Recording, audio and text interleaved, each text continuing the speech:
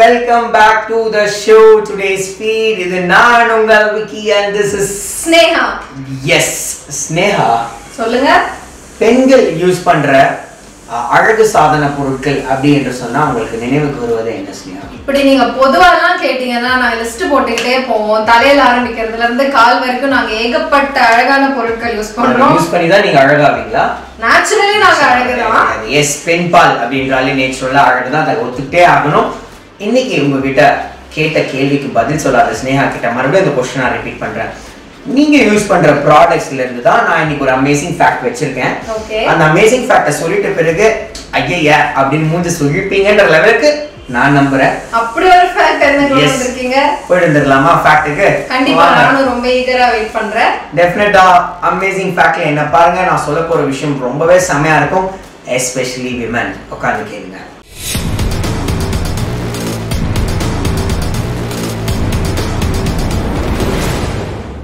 Hello மக்களே, welcome back to the show amazing fact. இன்னைக்கு உங்களுடைய டுடேஸ் ஃபீட்ல நான் உங்களுக்கு கொண்டு வந்திருக்கிற பாயிண்ட் என்னன்னா, உண்மையாவே இந்த உலகத்துல ரொம்ப அழகான ஒரு பாலினம் எதுனா அது பெண் பால் அப்படின்னு சொல்லிட்டு தான் எல்லா கவிஞர்களும் சொல்லியிருக்கிறாங்க.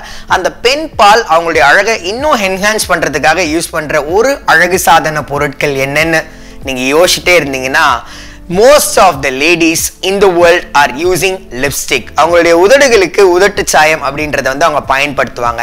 இன்னைக்கு அதுக்குள்ளதாங்க ஒரு அமேசிங் ஃபேக்டே அடங்கி இருக்கு. இதை நான் சொல்லிட்ட பிறகு எத்தனை பேர் லிப்ஸ்டிக் யூஸ் பண்ணுவீங்கன்றது எனக்கு தெரியாது, ஆனா நான் இதை சொல்லியே ஆகணும். எல்லா லிப்ஸ்டிக்கும் every lipstick contains fish scales, அதாவது மீனுடைய செதில்கள். யோசிச்சு பார்க்கவே ஒரு நிமிஷம் ஒரு மாதிரி இருக்குல்ல? ஆமா. சோ அந்த மாதிரி மீன் செதில்களை ஒரு இன்கிரீடியண்டா ஒரு காம்போசிஷனா கேர்ள்ஸ் யூஸ் பண்ற லிப்ஸ்டிக்ல use பண்றாங்களாம்.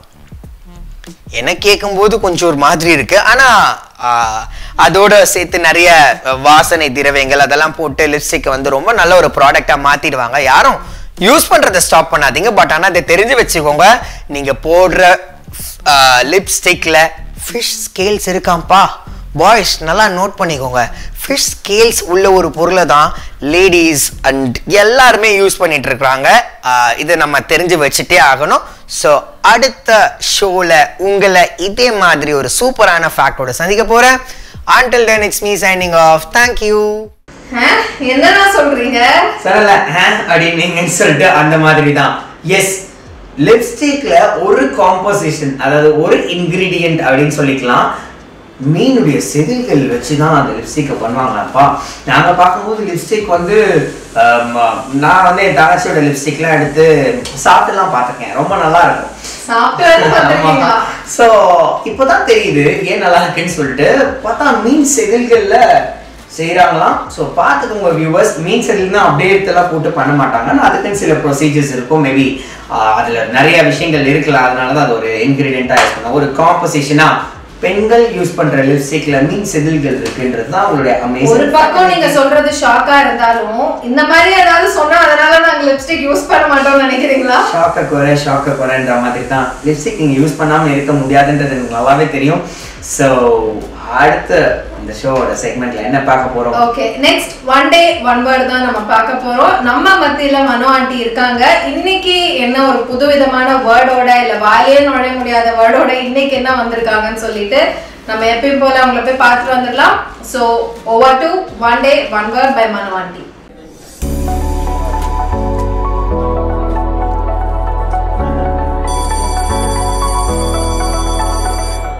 Hi, hello cuties. This is Mano Auntie with you for one day one word. ஒரு நாள் ஒரு வார்த்தை. இன்னைக்கு நம்ம ஸ்பெஷலான வேர்ட் ஒன்று பார்க்க போறோம். That's called polyglot. சேர்ந்து சொல்லலாமா எல்லாரும் ஒரு தடவை? Polyglot. One more time. Polyglot. Polyglot. Spelling என்னது? P O L Y G L O T. Polyglot. Polyglotனா என்ன? Poly means many. So apna polyglot na enadhu? Knowing or using several languages, that is being multilingual. Multilingual na knowing different languages and widely diverse. Tamil enna solranga na பன்மொழியாளர். ஒருத்தங்களுக்கு நிறைய languages தெரிஞ்சிருந்ததுன்னா அது ஒரு advantage.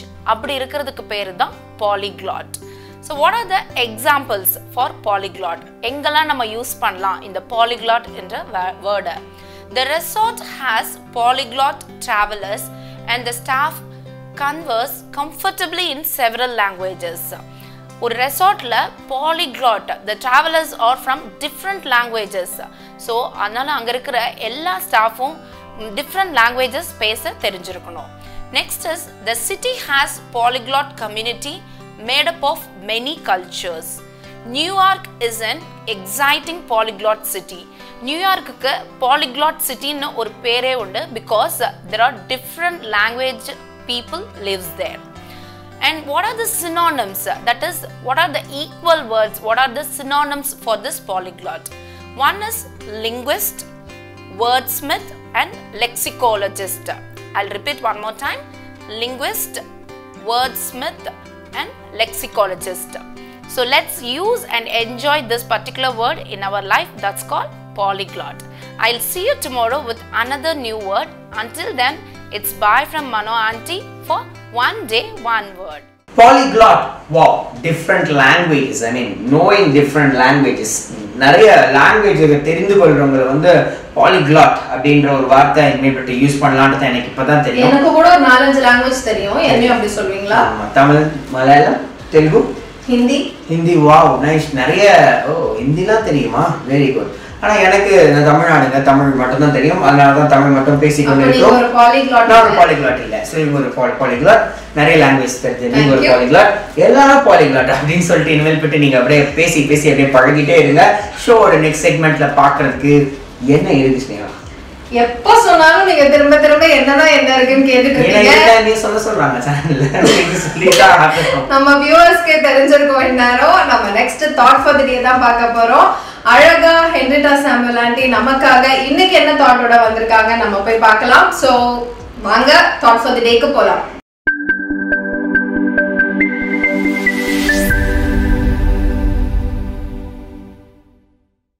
Hello, good morning. இப்பொழுது கூட இந்த நாளில் ஒரு கதையோட நான் விஷயம் நான் ஸ்டார்ட் பண்ணட்டுமா? ஒரு கிராமம் இருந்துச்சுங்க, ஒரு வில்லேஜ். அந்த வில்லேஜில் ஒரு ரிவர் இருந்துச்சான். அந்த ஆறில் என்ன அப்படின்னா பழைய காலத்தில் இருந்த திங்ஸ் எல்லாம் அடியில் கிடக்குமா சில நேரம்.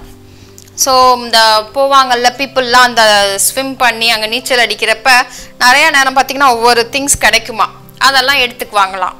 ஸோ அந்த வில்லேஜ் பீப்புள் எல்லாரும் சேர்ந்து என்ன டிசைட் பண்ணாங்களாம், ஓகே இந்த ஆறை நம்ம க்ளீன் பண்ணுவோம், சுத்தம் பண்ணிடுவோம் நம்ம அப்படின்னு சொல்லி பிளான் பண்ணாங்களாம். அப்போ பண்ணிவிட்டு அப்போ அவங்க எல்லாரும் என்ன டிசைட் பண்ணாங்கன்னா, சரி நீ எல்லாரும் போய் உள்ளே இறங்கி சுத்தம் பண்ணுங்க, யார் யாருக்கு என்னென்ன பழைய காலத்து திங்ஸ் எல்லாம் பொருட்கள்லாம் கிடைக்குதோ அவங்கவுங்க அதை எடுத்துக்கோங்க அப்படின்னு. ஸோ அதே போல் எல்லாரும் இறங்கி எல்லாம் நல்லா க்ளீன் பண்ணி சுத்தம் பண்ணிக்கிட்டு இருக்கிறப்ப ஒவ்வொருத்தருக்கும் ஒவ்வொரு பொருள் கிடச்சிச்சான். எல்லாரும் அந்தந்த பொருளை எடுத்துக்கிட்டாங்களாம். அப்போ ஒரு மனுஷன் மட்டும் அவனுக்கு பார்த்தா அந்த செம்புனால ஆன ஒரு பெட்டி, ஒரு பாக்ஸ் ஒன்று கிடச்சிச்சான். அப்போ அந்த பாக்ஸை எடுத்துகிட்டு வந்தானா. வெளியில் வந்துட்டு பார்த்தா அந்த பாக்ஸ் ஃபுல்லி க்ளோஸ்டாக இருந்துச்சான், லாக் பண்ணி பூட்டு போட்டு இருந்துச்சு. அந்த பாக்ஸில் பார்த்தீங்கன்னா ஒரு சைன், ஒரு இன்ட்டு மாதிரி ஒரு சைன், ஓப்பன் பண்ண வேணாம் அப்படின்ற மாதிரி ஒரு சைனும், கீழே வேறு ஏதோ ஒரு லாங்குவேஜில் ஏதோ ஒன்று எழுதி இருந்துச்சான். ஸோ அவனுக்கு என்ன செய்யறதுன்னு தெரியல. அந்த வில்லேஜில் இருக்கிற ஊர் தலைவர்கிட்ட போய் கேட்டானா, இது என்னங்கய்யா அப்படின்னு. அப்போ அவர் சொன்னாராம், தம்பி இது இப்படி ஒரு சைன் போட்டிருக்கு, அதனால வேணாம், இதுக்குள்ளே ஏதாவது டேஞ்சர் இருக்கலாம், ஏதாவது ஆபத்து இருக்கலாம் தம்பி, அதனால வேணாம்ப்பா அப்படின்ட்டாராம். போய் எல்லா பெரியவங்க கிட்ட எல்லாருக்கிட்டையும் கேட்டாராம். எல்லாரும் அப்படிதான் சொன்னாங்களாம். அப்போ இவனுக்கு ஒன்றுமே புரியலையாம், அதில் என்ன எழுதியிருக்கு ஒன்றுமே தெரியலை. அவனுக்கு எழுதியிருக்கிறத அவனால் படிக்க முடியல, ஏன்னா வேறு லாங்குவேஜில் வேறு மொழியில் எழுதியிருக்கு. ஸோ அது படிக்க முடியல, என்ன பண்ணுறது அப்படின்னு சொல்லி ரொம்ப யோசிச்சுக்கிட்டே இருந்தானாம். அப்போ அந்த ஊருக்கு ஒரு ஞானி ஒருத்தர் வந்தாராம். அப்போ அந்த ஞானி என்ன சொன்னாராம், தம்பி நீ எனக்கு உன்னை பற்றி தெரியும், நான் உனக்காக தான் இந்த இடத்துக்கு வந்திருக்கேனா, உனக்குள்ளே ஒரு பெட்டி இருக்குதுல்ல உன்கிட்ட, அந்த பெட்டியை என்கிட்ட காமி, அந்த பெட்டியை குறித்து உன்கிட்ட சொல்லணும். அப்போ அந்த பாவன் சொன்னானா, ஐயோ ஆமாங்கய்யா எனக்கு என்ன செய்யறதுன்னே தெரியல, அந்த பெட்டியில் எழுதியிருக்கிறது எனக்கு புரியவும் இல்லை, நான் என்ன பண்ணணும் அப்படின்னு. அந்த பெட்டியை கொண்டு வா அப்படின்னு. உடனே அந்த பையன் அந்த மனுஷன் வந்து அந்த பெட்டியை எடுத்துட்டு போனானா. அந்த பெட்டியை கொண்டுட்டு போய் ஐயா இதுதான் ஐயா அந்த பெட்டி அப்படின்னு சொல்லி கொடுத்த உடனே அவர் அந்த பெட்டியை வாங்கி பார்த்துட்டு சொன்னாராம், தம்பி இதில் ஒன்றுமே இல்லை, இதிலிருந்து ஒருவேளை ஒரு ஏஞ்சல் தேவதை கூட வரலாம் வெளியில், இல்லைன்னா ஒரு மான்ஸ்டர் அதாவது ஒரு ராட்சசன் அழிக்கக்கூடிய ஒரு ராட்சசன் கூட அதிலிருந்து வெளியில் வரலாம், எதுனாலும் வரலாம். ஆனால் ஒரு கண்டிஷன், நீ என்ன நினைக்கிறையோ என்ன வரணும் யார் வரணும் அதில் அப்படின்னு நீ நினைக்கிறையோ அதுதான் நடக்கும் அப்படின்னு சொல்லிட்டு அவர் போயிட்டாராம். அப்போ அந்த மனுஷன் ரொம்ப நேரம் யோசிச்சுட்டு அந்த ஞானி சொன்ன மாதிரி என்ன நம்ம நினைக்கிறோமோ அதுதானே வரும் அப்படின்னு சொல்லியிருக்காரு அந்த ஞானி. நம்ம ஏன் நல்லதா நினைக்கக்கூடாது? ஒரு ஏஞ்சல் வரும் நமக்கு உதவி செய்யும் அப்படின்னு நம்ம நினைக்கலாமே. நம்ம நல்லதா நினைச்சோம்னா கண்டிப்பாக நல்லது தானே வரும் அப்படின்னு சொல்லிட்டு அவன் என்ன யோசிச்சானா, உடனே இதுக்குள்ளேருந்து இதை நான் ஓப்பன் பண்ண போகிறேன், திறக்க போகிறேன், இதுலேருந்து எனக்கு ஒரு ஏஞ்சல் வரணும் அப்படின்னு தைரியமாக என்ன பண்ணானா, ஓப்பன் பண்ணானா. அப்படி மனசில் அவன் நினச்சிட்டு ஓப்பன் பண்ணானா. அவன் நினச்ச மாதிரியே அதுலேருந்து ஒரு தேவதை தான் வந்துச்சான். வந்து ஐயா நான் உங்களுக்கு என்ன செய்யணும், உங்களுக்கு என்ன வேணும் அப்படின்னு கேட்டுச்சான். இது ஒரு சாதாரண ஒரு கதைங்க, சிரிக்கக்கூடிய கதை தான், ஆனால் ரொம்ப சிந்திக்கக்கூடிய ஒரு கதையும் கூட இது. நம்மளுடைய எண்ணங்கள் எதுவோ அதே மாதிரி தான் காரியங்களும் வெளிப்படும். நீங்கள் என்ன நினைக்கிறீங்கன்றது ரொம்ப முக்கியம். நல்ல காரியங்களை நினச்சிங்கன்னா நல்ல காரியங்களை தான் நீங்களும் செய்வீங்க, நல்ல காரியங்கள் தான் உங்களுக்கும் நடக்கும். நீங்கள் என்ன பேசுகிறீங்க, உங்கள் வாயிலிருந்து நல்ல வார்த்தைகள் வந்துச்சுன்னா அதே போல் நல்ல காரியங்கள் தான் உங்கள் வாழ்க்கையில் நடக்கும். அது மட்டும் இல்லாமல் உங்களுக்கு மற்றவர்கள்ட்ட இருந்தும் நன்மையான காரியங்கள் தான் கிடைக்கும். அந்த நம்ம தாட்ஸுன்றது ஒரு விதை போல, சீட் மாதிரி. எப்படி விதைய விதைச்சா அது வந்து மரமாக வளர்ந்து கனி கொடுக்கும் இல்லையா, அந்த மாதிரி. ஸோ அந்த தாட்ஸ், நல்ல எண்ணங்களை நம்ம விதைக்கும் போது அது கனி கொடுக்கக்கூடிய காரியமாக மாறும். ஸோ இந்த நாளில் நல்லா யோசிங்க. நீங்கள் கடந்து செல்றீங்க, நீங்கள் வேலை ஸ்தலத்துக்கு போகலாம், இல்லை வீட்டில் இருக்கலாம், மற்றவங்களை பார்க்கலாம், நெய்பர்ஸ் பக்கத்து வீட்டுக்காரங்களோட பேசலாம், சொந்தக்காரவங்களோட பேசலாம். நல்ல எண்ணங்கள் உங்களுக்கு இருக்குதா? நல்ல எண்ணங்களை விதைக்கிறீங்களான்றதை யோசிங்க. நல்ல காரியங்களை பேசுகிறீங்களான்னு யோசிங்க. நன்மையானதே நடக்கும். ஸோ ஒவ்வொரு காரியத்தையும் யோசித்து இந்த நாளில் செய்யுங்க. Okay, God bless you, have a great day. மறுபடியும் நான் உங்களை சந்திக்கிறேன். பாய். உங்களுடைய வாழ்க்கையை ப்ராஸ்பர் ஆக்கணும். உங்கள் வாழ்க்கையை வந்து ஒரு ஒரு ஒரு அப்படியே ப்ராஸ்பர்னா அப்படிதான் சொல்றேன் எப்பயுமே. எஸ், அப்படியே ஒரு செம்மையா சம்பத்தோட கூட நீங்க இருக்கணும் அப்படின்னா உங்களுடைய எண்ணங்களும் சிந்தனைகளும் நல்லதாவே இருக்கணும். யோசிச்சு பாருங்க, நம்ம எப்படி இவ்வளவு சந்தோஷமா இருக்கும், நம்மளோட லைஃப்லயும் இவ்வளவு ப்ராஸ்பராட்டியா இருக்கு. ஐ மீன் லைக் சோ ப்ராஸ்பர் அப்படின்னு சொல்றேன்னா என்னுடைய சிந்தனை, என்னுடைய திங்கிங், என்னோட தாட் ப்ராசஸும் நல்லதாவே இருக்கணும். ஸோ இந்த மாதிரியான ஒரு தாட் வந்து நிச்சயமா the much need of the hour தாங்க நான் சொல்லுவேன். எப்பவுமே நம்ம பாசிட்டிவ் தாட்டோட இருக்கணும். அண்ணா சொல்ற மாதிரி எப்போ யாரை அடிக்கலாம், எப்போ யாரை கவுக்கலாம், யார் நமக்கு ஏதாவது ஒண்ணு பண்ணாங்கன்னா, வேலையில கூட இதை நிறைய பேர் பார்த்திருப்பீங்க. எப்போ ஒருத்தங்களுக்கு வேலையில மேல வர விடாம இருக்கலாம் இப்படின்னு நிறைய பேர் பண்ணி செஞ்சு நம்மளே நம்ம கண் முன்னாடி பார்த்திருப்போம். அந்த மாதிரியான தாட்ஸ் எல்லாம் நமக்கு வேணாம். அண்ணன் சொன்ன மாதிரி நம்ம எப்பவுமே நல்ல விஷயங்களை மட்டும் சிந்திப்போம், நல்ல விஷயங்களை மட்டும் செய்வோம். சோ தட் நல்ல விஷயங்கள் மட்டுமே நமக்கு திருப்பி வரும். ரொம்ப நேரம் பேசுனீங்க சேகா, இது எனக்கே வந்து போய் டாக்டர்ஸை பார்க்கணும்னு தோணுது. அப்புறம் இந்த ஷோல டாக்டர்ஸ் நான் பார்க்கணும்னா நான் போக வேண்டிய ஷோ பேர் என்ன? Health is wealth. So let's go and see health is wealth for today. இன்னைக்கு உங்களுக்கு அந்த மாதிரி ஒரு டிப் கொண்டு வந்திருக்கிறது doctor jasmine.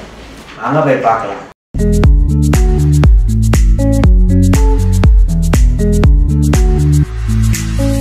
Good morning viewers.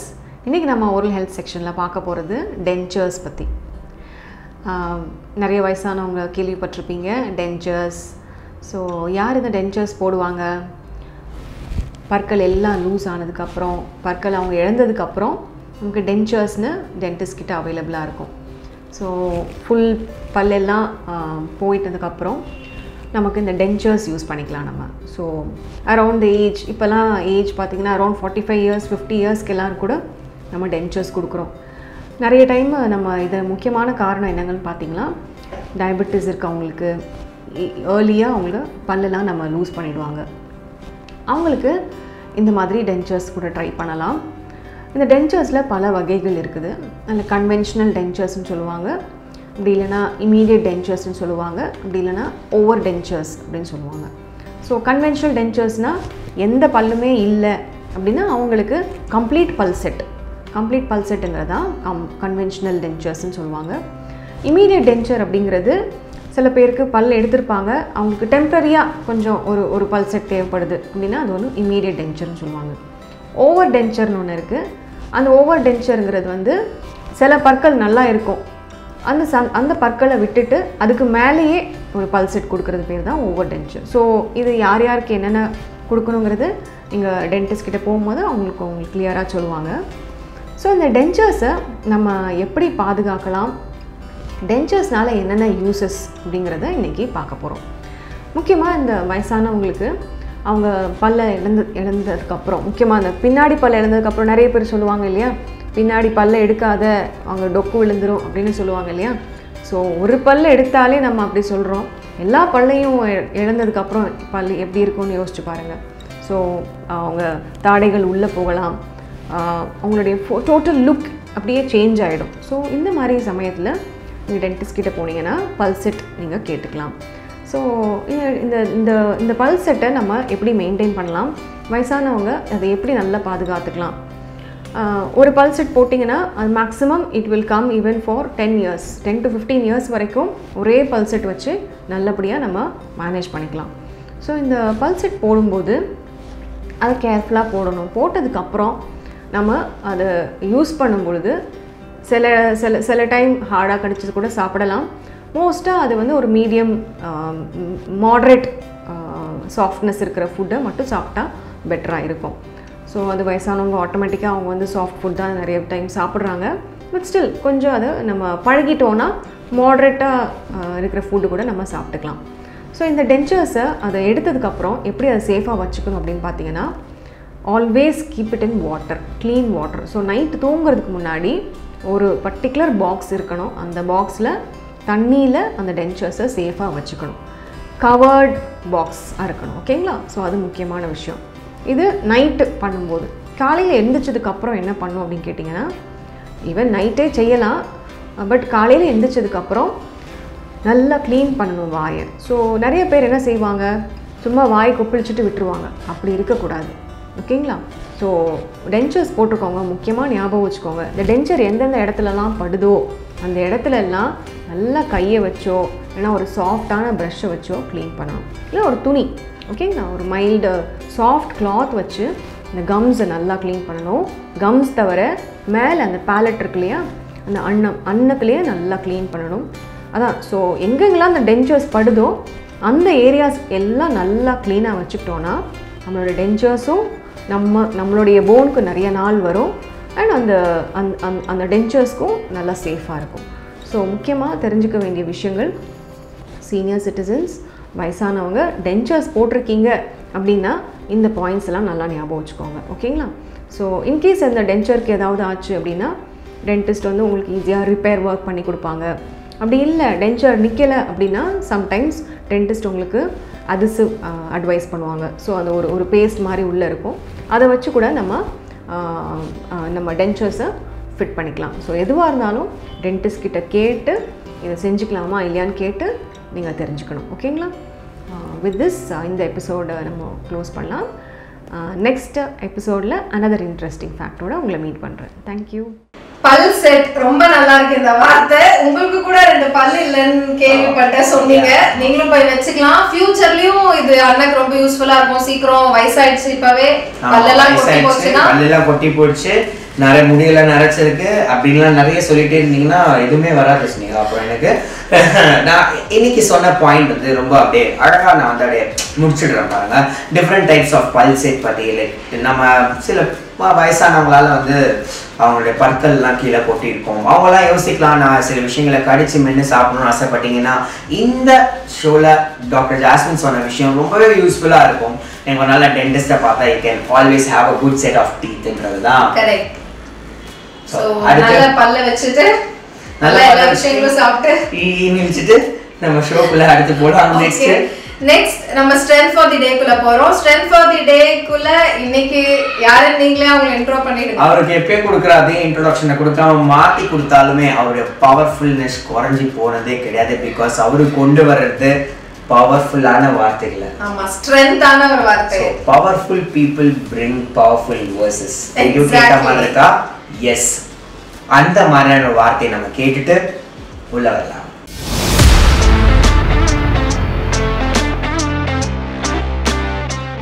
இயேசு கிறிஸ்துவின் நாமத்தினால உங்களை வாழ்த்துகிறோம், ஆசீர்வதிக்கிற நல்ல நாள்ல கர்த்தர் நம்மளோடு பேசுகிற காரியம் சங்கீதம் 85வது அதிகாரம் 12வது வசனம். கர்த்தர் நன்மையானதை தருவார், நம்முடைய தேசம் தன் பலனை கொடுக்கும். இந்த வசனத்துல படிக்கும் பொழுது 2 பகுதியாய் நான் பிரிக்க விரும்புகிறேன்.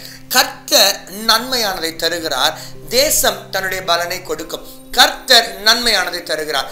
கர்த்தர் நன்மையானதை கொடுக்கும் பொழுது நம்மளுடைய தேசம், நம்மளுடைய வாழ்க்கை, நம்மளுடைய காரியங்கள் எல்லாம் நன்மையாய் முடியும். அதனுடைய பலனை கொடுக்கும். நம்முடைய வாழ்க்கையில் அநேக நேரங்களில் நான் இவ்வளவு கஷ்டப்பட்டு நான் சம்பாதிக்கிறேன், நான் இவ்வளவு கஷ்டப்பட்டு நான் வேலைக்கு போகிறேன், ஆனால் நான் அதன் பலனை காண முடியவில்லை, ஆனால் நான் அதன் ஆசீர்வாதத்தை பார்க்க முடியவில்லை. நான் ராத்திரி பகலாக உழைக்கிறேன், 12 மணி நேரம் உழைக்கிறேன், ஆனால் என் கையில் காசு நிற்க மாட்டேங்குது. நான் எவ்வளவோ இன்வெஸ்ட் பண்ணுறேன், ஆனால் என்னோட தொழிலில் ஒரு விருத்தியை நான் பார்க்க முடியவில்லை.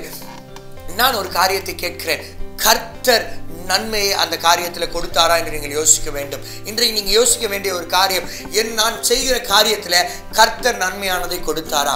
கர்த்தர் நன்மையானதை கொடுப்பதற்கு நாம் கர்த்தர் இடத்துல போய் நாம் நிற்க வேண்டும். So seek God for all the good things that should happen in your life.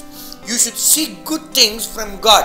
என்னென்ன காரியங்களை நீங்கள் வாஞ்சிக்கணும், நீங்கள் வாஞ்சிக்கணும். ஆண்டவரை தேட, ஆண்டவரே எனக்கு இப்படிப்பட்ட காரியம் வேணும், ஆண்டவரே எனக்கு அப்படிப்பட்ட காரியம் வேணும் என்று நாம் தேடும் பொழுது கர்த்தர் நம் வாழ்க்கையில பெரிய காரியங்களை செய்கிறார் என்று வசனம் சொல்லுகிறது. So seek good things from God.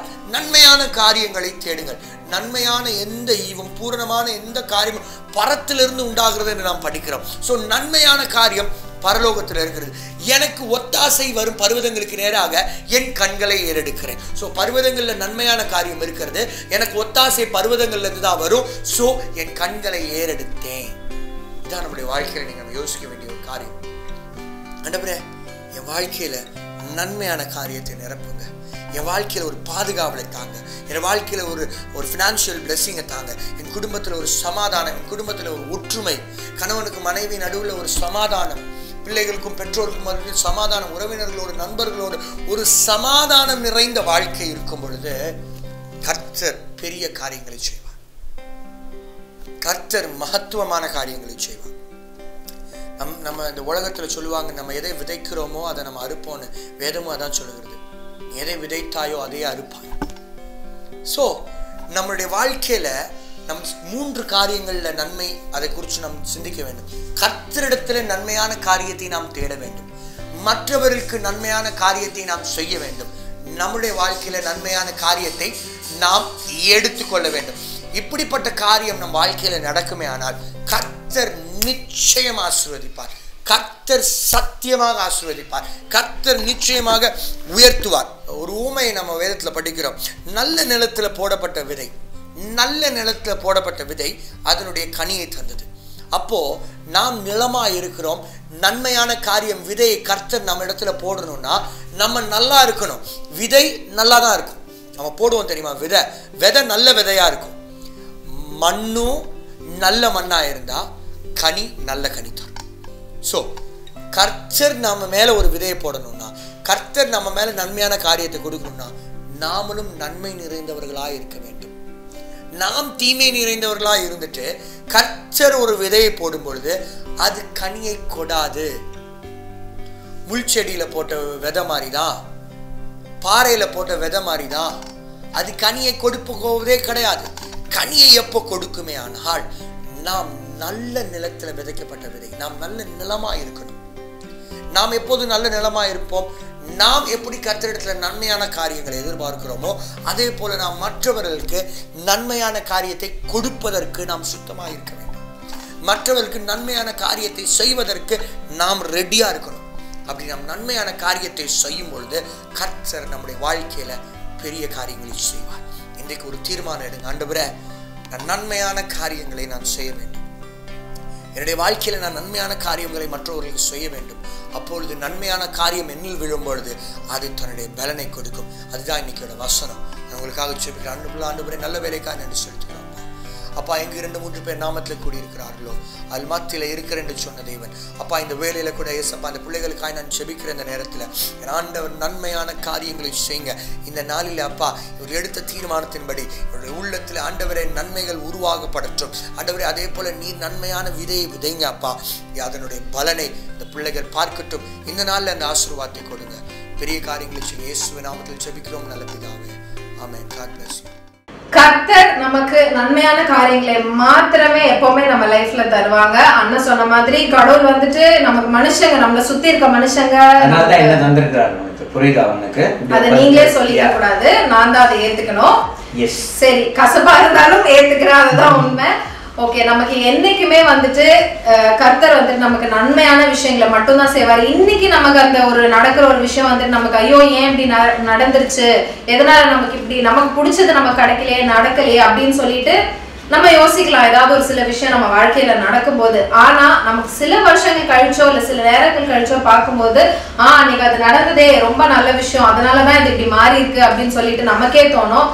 அதுக்காக நம்ம அப்பவாது காட்க்கு தேங்க் பண்ணுவோம். சோ என்ன நம்ம வாழ்க்கையில நடந்தாலும் அது ஒரு நன்மைக்கே அப்படின்னு நீங்க யோசிச்சுக்கோங்க. என்னடா ஸ்னேகா இவ்வளவு மூச்சு பிடிச்சி டம் கட்டி பேசுறாங்களேன்னு யோசிச்சேன். ஸோ நல்லதையே கர்த்தர் தருவார்னு சொல்லும் போது உங்களுக்கு இந்த நேரத்தில் அந்த பவரும் அந்த வைபம் அப்படியே டிரான்ஸ்ஃபர் ஆயிருக்கும். ஸோ நல்லதையே பெற்றுக்கோங்க, நல்லதையே உங்களுக்கு வந்து சேரணும்னு சொல்லிட்டு நாங்கள் வாழ்த்துறோம். இந்த ஷோவோட முடிவுக்கு நாம வந்தாச்சு. இன்னைக்கு பார்த்த எல்லா விஷயங்களும் உங்களுக்கு உபயோகமா இருந்திருக்கோம்னு நான் நம்புறேன். இதே மாதிரி அழகா ஒரு சின்ன சின்ன விஷயங்களோடு கூட உங்களை சந்திக்கிற வரைக்கும் நான் உங்களிடமிருந்து விடை பெற்றுக் கொள்கிறேன். இது நான் உங்கள் விக்கி, நான் உங்கள் ஸ்னேகா. Bye bye.